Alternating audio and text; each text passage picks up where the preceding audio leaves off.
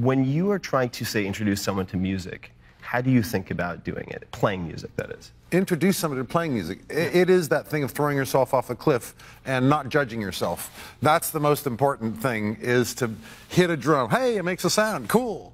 Or sit on the piano, just hit some notes and just listen to the notes. That doesn't have to be Mozart. Music was designed as a campfire experience. You know, I've thought long and hard over the decades about what is music for. It's obviously for something. We are evolved through all culture, all history. Music has been there. It must have a purpose, a behavioral purpose. And a couple theories I have. One is social cohesion. And I feel that in my travels across the fourth world. You feel that music bonds a community. So that's very important. But the other really important thing is sex. And you may laugh salaciously, but it's true that particularly for teenagers and young adults, music is the key to sex. It is the key to body language that would be unacceptable without music playing.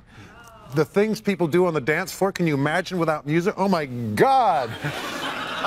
And so music, it unlocks the door so that we can show our genetic wares to each other. And what pelvic thrusting has to do with genetic superiority, I don't know. But music does seem to have a very important function. And so you ask, how do you bring somebody who's not a musician, or how do you explain music? Well, it's just pick up an instrument and make a sound and listen to the beauty of it. And that's enough. But there's the communication part as well.